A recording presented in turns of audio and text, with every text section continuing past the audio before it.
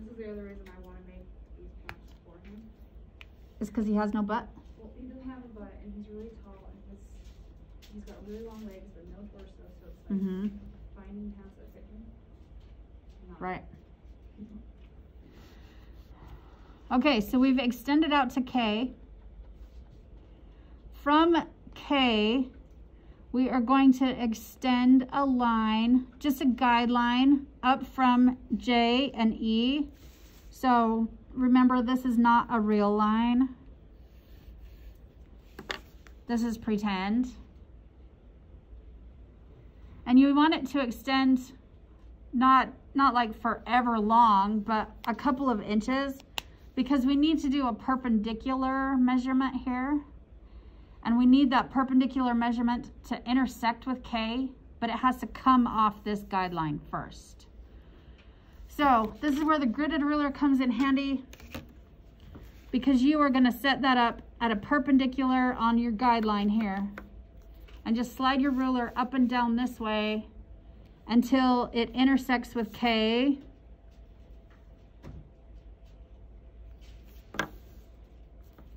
And then you're going to draw that line in. And this point becomes L.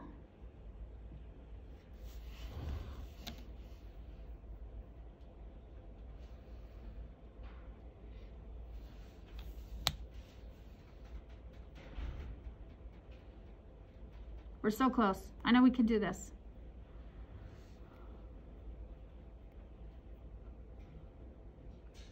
So this right here should be a right angle. As the, maybe down here is a right angle, but otherwise this is about the only right angle on these pants. We are going to measure down 1/4 of an inch and put in a new point, which is M.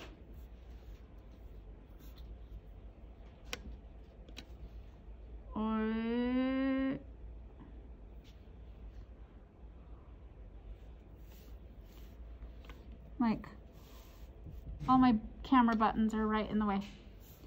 So we've come down 1/4 of an inch from L, and we put in a new point M, and you're going to draw the real waistline from K to M.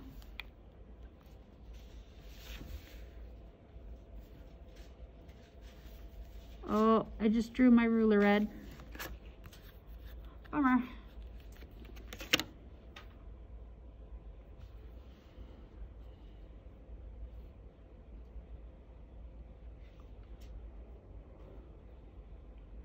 Okay, now you need to do just a little bit of math. I want you to take your waist circumference, divide it by 4, and add 1/8 of an inch for ease.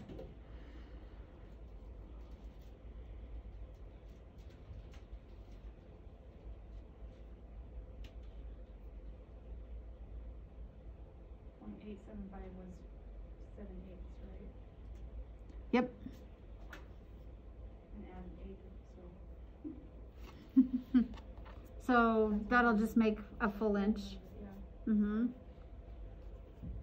And that's from what point to what point again? Just have that number, just hold on to it for just a minute. Okay. So you divide it by 4 and then add a what? 1/8 of an inch, which is 0.125. Brooke, will you find out what 30 divided by 4 is? And then divide it in half after that. 3.75? What is it? 3.75?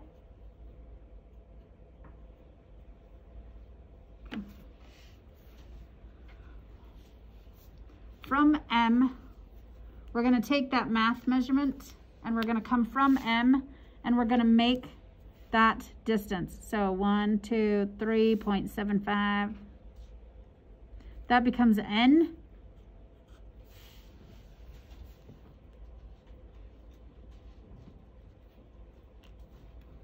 Mine's bigger than that line though, from L to K.